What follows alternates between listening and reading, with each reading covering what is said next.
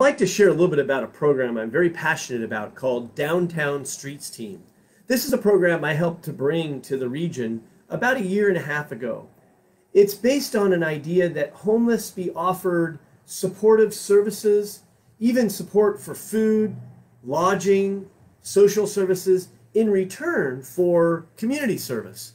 And as a result, over time, the goal and ultimate role of success is independent living and a job. More than 200 people have participated in this program with success and have come away with resumes, identification, basic needs, just reintegration to society and a system where you work and there's a reward. I want to share a little more about this program. When you enter Downtown Streets Team, you're a team member. You're given a yellow shirt, a t-shirt, if you will, that's laundered for you every week. And as you progress and move on through the system, you actually can be promoted to what they call a team leader.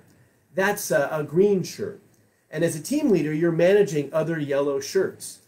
Ultimately, over time, you can actually be promoted to a manager. That's a blue shirt. Managers oversee the various team leaders in a service area. And you can even be promoted from there to a purple shirt, where you're leading the program and helping to administer the program. With each of these levels, there's greater levels of compensation, and every time you're promoted, you actually have to interview with a resume and a cover letter, talk about job skills and real-life skill building. It's unbelievable. It's a real impressive program that I'm supportive of. You see, as a candidate for county supervisor, homelessness is one of my biggest pledges. In fact, I pledged to reduce homelessness by 50% in 4 years, and Downtown Streets Team is part of the solution. I hope you'll check out my website and my campaign more to better understand some of the ideas and some of the platform that I have to be a winning candidate for county supervisor.